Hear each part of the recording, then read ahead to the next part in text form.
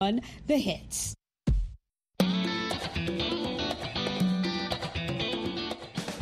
Welcome to Learning English, a daily 30-minute program from the Voice of America. I'm Jonathan Evans. And I'm Ashley Thompson.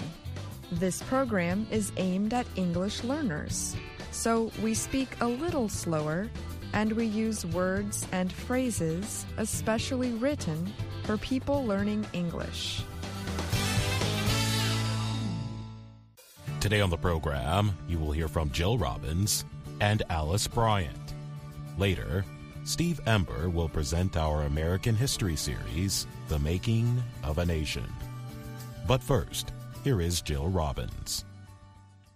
The United Nations says more women and children were killed or wounded in Afghanistan in the first half of 2021 than in the first 6 months of any year since 2009. That is when the United Nations began keeping count. The UN Afghanistan Protection of Civilians in Armed Conflict Office produces such a report every 6 months. It said in all there were 1,659 civilians killed and 3,254 wounded. That was a 47% increase compared with the same period last year. Deborah Lyons is the UN Secretary General's Special Representative for Afghanistan. She asked the Taliban and Afghan leaders to pay closer attention to the current path of the war and its terrible effects on civilians. Men still make up most of the civilian casualties, but the rise among women and children is sharp. 32% of the casualties in the first half of this year were children, with 468 killed and 1,214 wounded. 14% of civilian casualties were women, with 219 killed and 508 wounded, the report said. Taliban rebels have quickly captured more territory in recent weeks. They took control of border crossings with several neighboring countries and threaten a number of area capitals. The gains come as the last U.S. and NATO soldiers leave Afghanistan. The report says there was an especially sharp rise in casualties since May 1st, when international military forces began withdrawing. That operation is more than 95% complete. All U.S. NATO forces are to be out of the country by August 31st. Taliban leaders have said they do not want to take total control of the country. But they say there will not be peace in Afghanistan until they have a place in a new government and President Ashraf Ghani is ousted. Lyons, the UN representative, also heads the UN mission in Afghanistan. She called on the Taliban and Afghan leaders to make greater efforts at the negotiations. Stop the Afghan against Afghan fighting, protect the Afghan people, and give them hope for a better future, she said. The UN report warned that Afghanistan is headed toward its highest number of yearly civilian casualties since 2009. It noted that much of the fighting during the months of May and June took place outside cities, in areas with comparatively low population levels. The pursuit of a military solution will only increase the suffering of the Afghan people, the report said. It blamed anti-government forces for most of all civilian casualties. The report said the main cause of civilian casualties was improvised explosive devices, or IEDs, followed by fighting on the ground and targeted killings. More than 300 civilians were killed or wounded in one attack at the Syed ul-Shuhada school in Kabul. The attack took place in the second half of the school day, when the school is attended by females only. Girls represent most of the more than 300 civilian casualties, including the 85 students killed. No one has claimed responsibility for that attack, the report said. But the Taliban opposes the education of females. I'm Jill Robbins.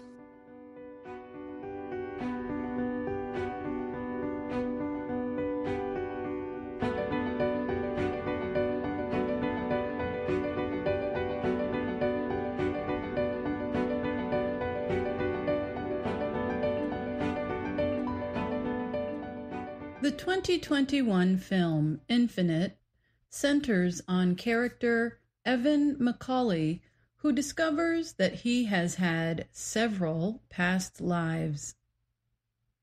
A group of other people with past life experiences seek his help to find and destroy a device that threatens all life on Earth.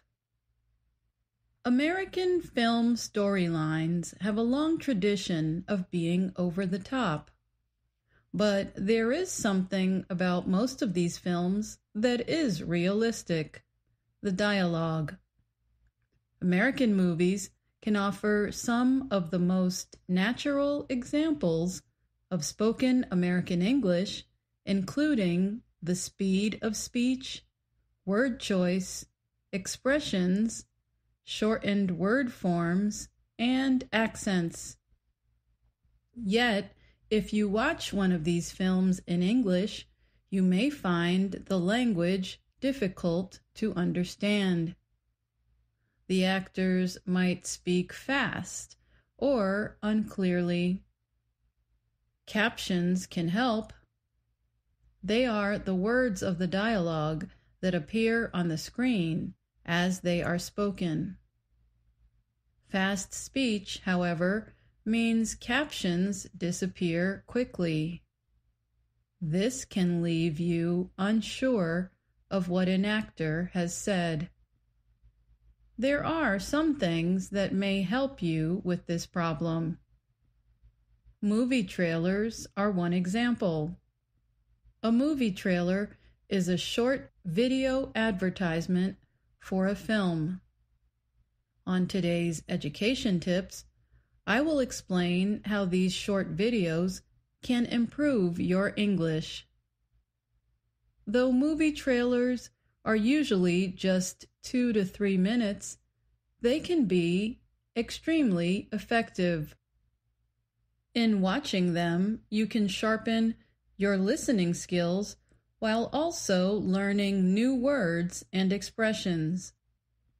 You can even practice how to say words that are difficult or that you have never heard before. The best place to find official American movie trailers is on YouTube.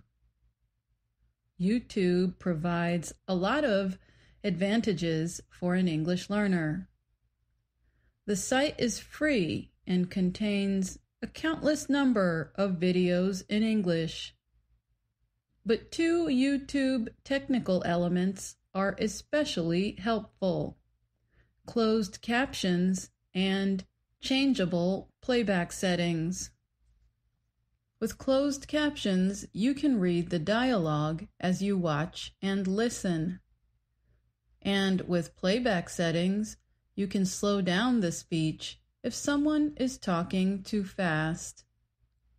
Now, let's talk about steps you can take to get the most out of watching movie trailers. The first step is to find them. Go to YouTube and do a search for something like this as an example: Official Trailer 2021. Several film trailers will appear, and you can choose one that looks interesting. Animated films can be an especially good choice for English practice, no matter your age. These films are usually humorous and relatable. To find animated films Try doing a search for something like Animated Official Trailer 2019, for example. Make sure the video you choose offers closed captioning, which you will use later. You can find the closed caption mark at the bottom of the video. It may be listed as CC or something else. Keep in mind that trailers more than 5 or 7 years old may not offer closed captions on YouTube. So, choose newer videos. Next, watch the video at normal speed without closed captions. Try to understand what the story is about overall. Then, watch it again to seek more details. With this method, you are testing your English skills. It will give you an idea of whether the dialogue is too fast or difficult for your skill level. Next is step 3.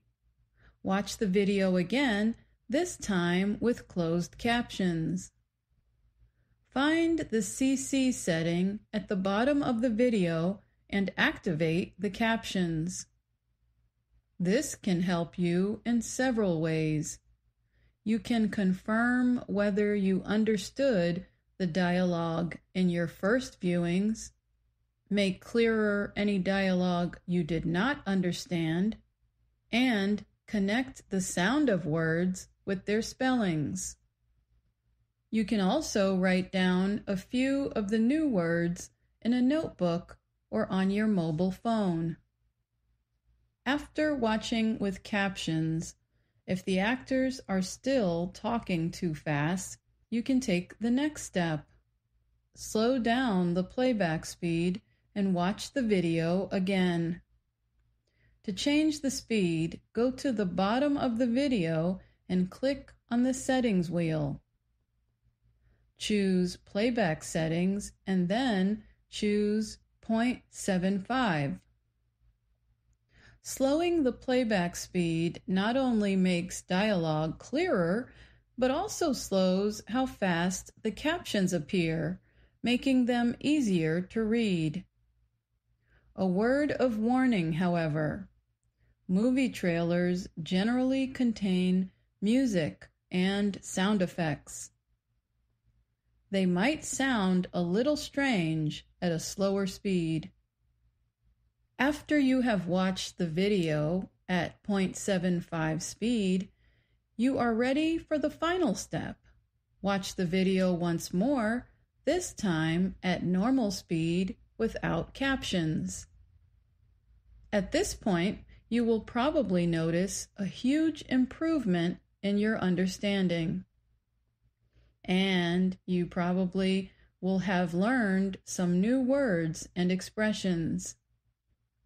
Keep a notebook or a note page on your phone to write down a few words and expressions from each trailer you watch. In your notes, you can also summarize the storyline using some of the language it contained.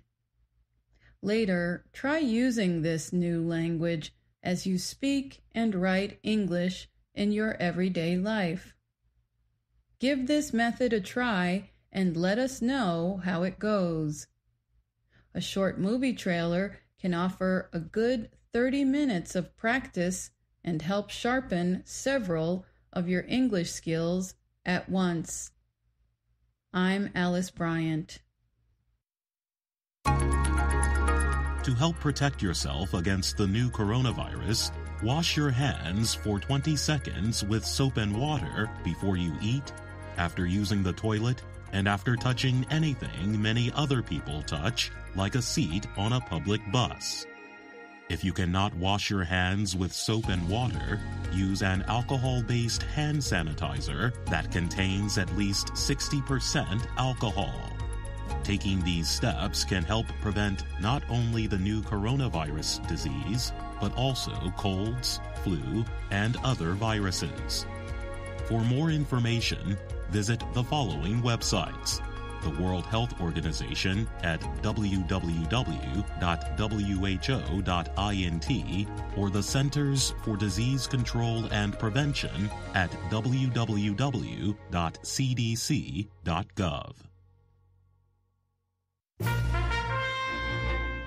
Today on The Making of a Nation, we tell about slavery and how it affected the history of the United States.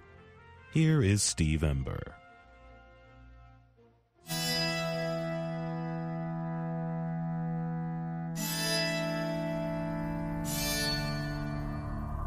Slavery is the custom of one person controlling or owning another. Some historians say it began following the development of farming about 10,000 years ago. People forced prisoners of war to work for them. Other slaves were criminals or people who could not repay money they owed. It is said the first known slaves lived more than 5,000 years ago in the Sumerian society of what is now Iraq. Slavery also existed among people in China, India, Africa, the Middle East, and the Americas. It expanded as trade and industry increased. This increase created a demand for a labor force to produce goods for export. Slaves did most of the work. Most ancient people thought of slavery as a natural condition that could happen to anyone at any time. Few saw it as evil or unfair. In most cities, slaves could be freed by their owners and become citizens. In later times, slaves provided the labor needed to produce products that were in demand.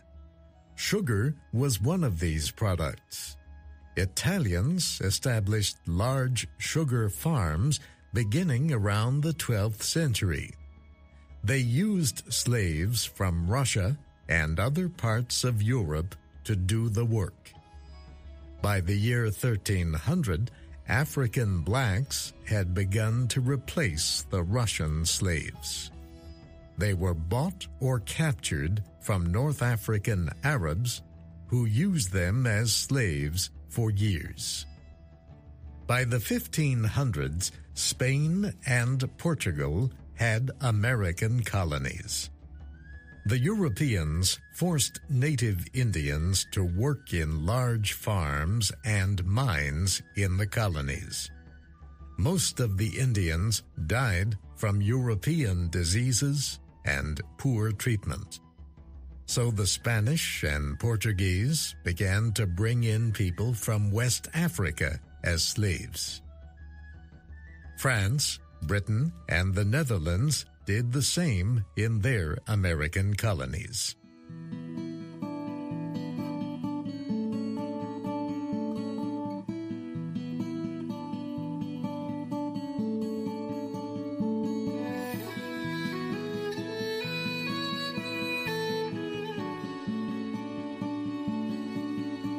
England's southern colonies in North America developed a farm economy that could not survive without slave labor.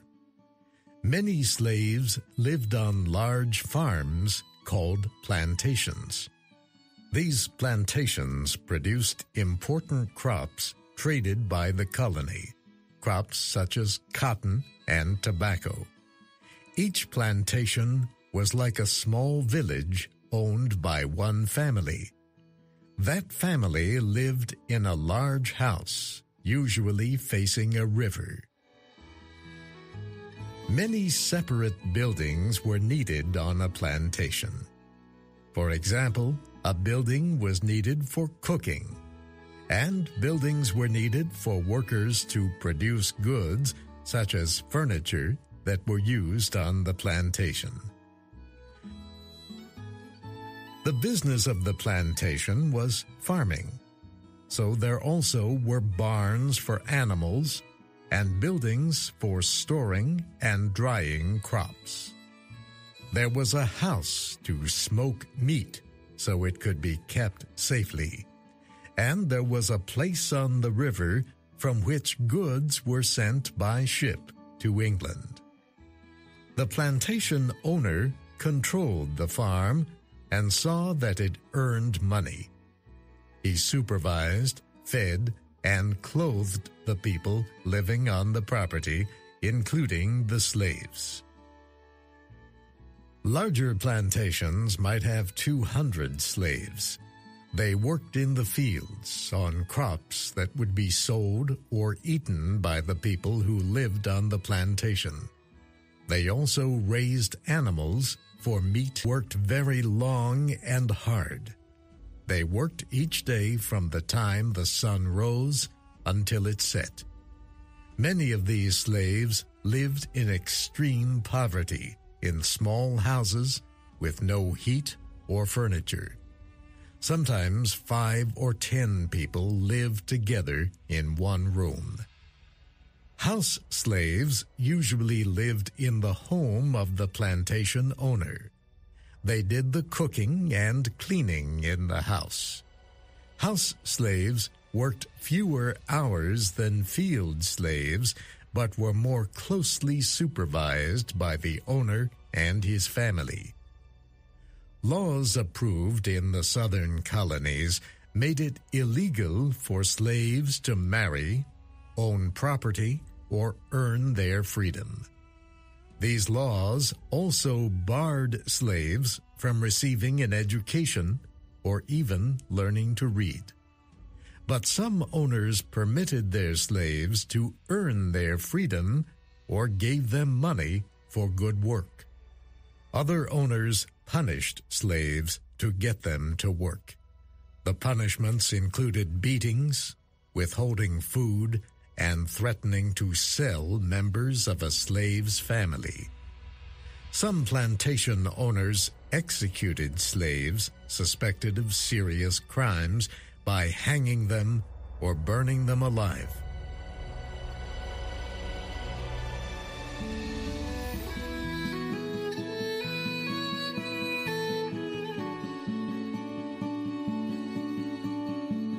Historians say that people who were rich enough to own many slaves became leaders in their local areas.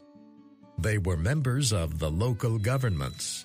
They attended meetings of the legislatures in the capitals of their colonies, usually 2 times a year. Slave owners had the time and the education to greatly influence political life in the southern colonies, because the hard work on their farms was done by slaves.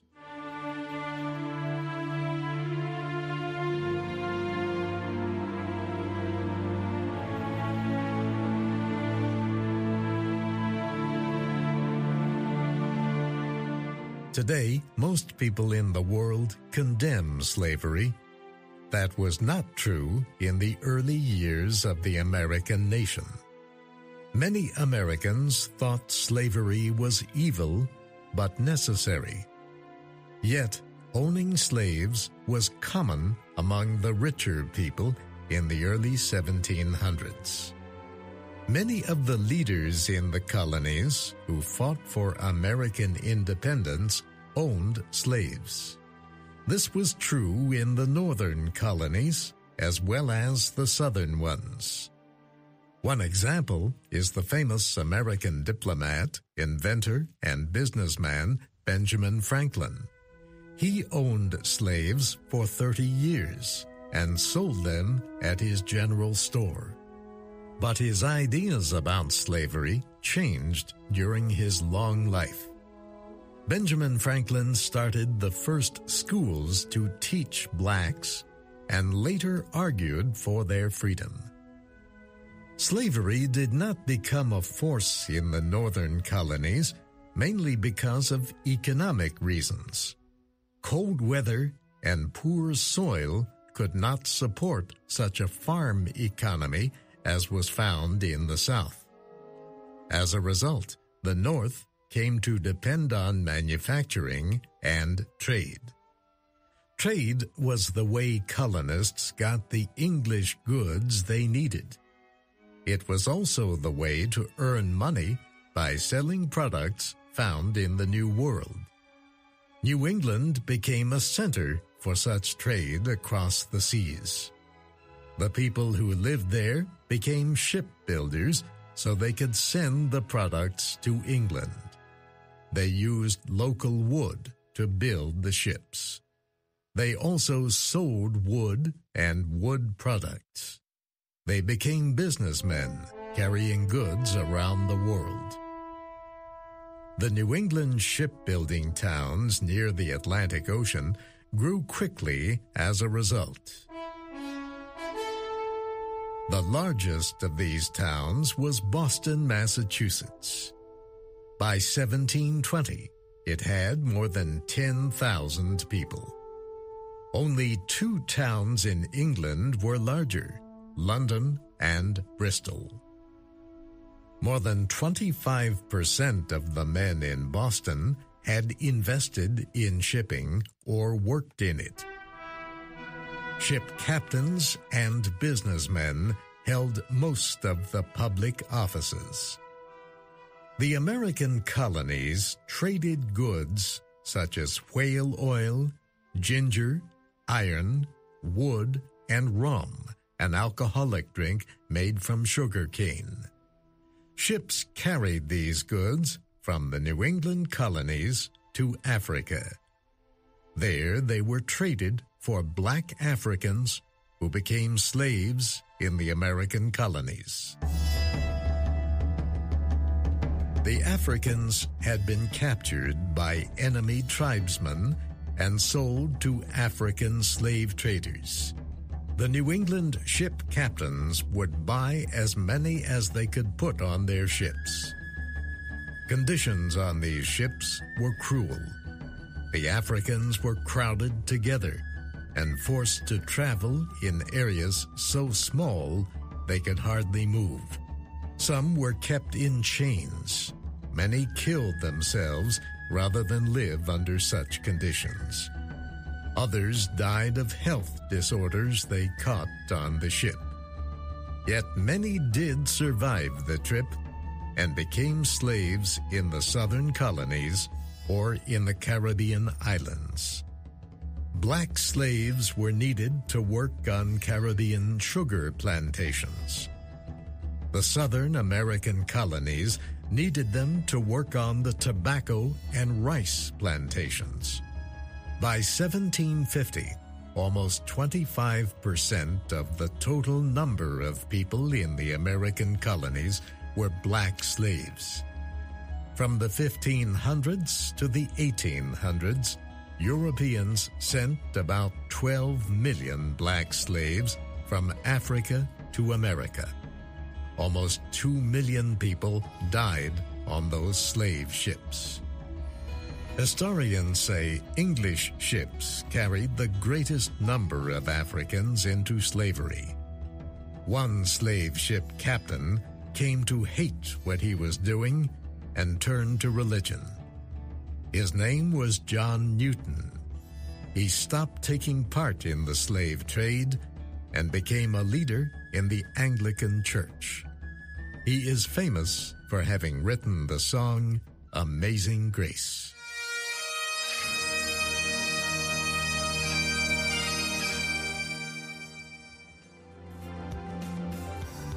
And that's our program for today.